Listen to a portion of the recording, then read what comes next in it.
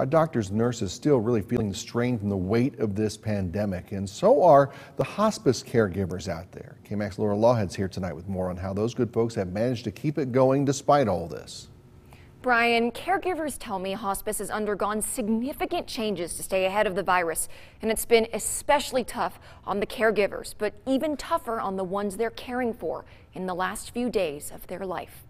Hospice does is we sit and we hold people's hands. It's not just a matter of going in and checking on them and be gone. You know, it's a very emotional visit, each visit. The business of helping people say goodbye, based on touching folks physically and emotionally in their final days. But it hasn't been the same due to pandemic safety regulations.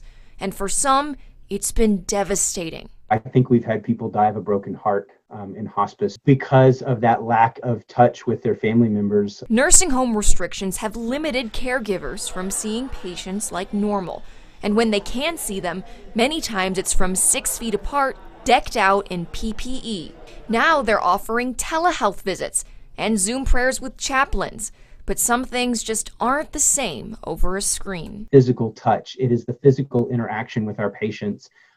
Obviously, our CNAs can't give a bath virtually. When you take that consistency out of the picture, it's been a detriment to some of our patients. Though caregivers have gotten creative. We've done a lot of window visits. We've done a lot of between the sliding glass and porch visits. Anything to make sure that no one has to spend their final days alone. Everyone has the right to die with dignity. I mean, that's why we're here. That's the biggest part of it also, is that no one dies alone.